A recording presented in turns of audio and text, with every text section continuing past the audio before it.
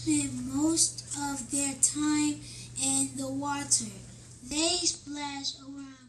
I am 10 years old and I go to Silver Springs Elementary School Y Reads program. I like going to the Y Reads program because it's fun books that you can read. I like to read animal books and sports books. Just right.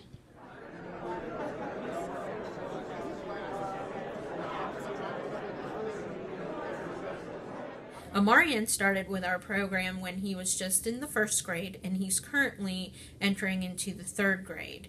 Amarion is hyper child. He enjoys football, and he said he want to be an NFL player. He does good in behavior. His reading is a little down. What do you think his biggest challenge is when it comes to reading? I guess not being made fun of if he don't pronounce something right. Someone picking at him because he taking too long to read the sentence. That's the big part I see in him. He don't want nobody to really be around. Did you have any reservations about YMCA Reads? What did you think about it at first? Actually, it's a big help. Kind of getting in the right direction of what he needs.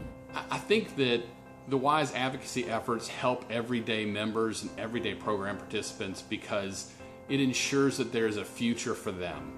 Y Reads funding came about under the leadership of the chair of the Alliance, John Lass.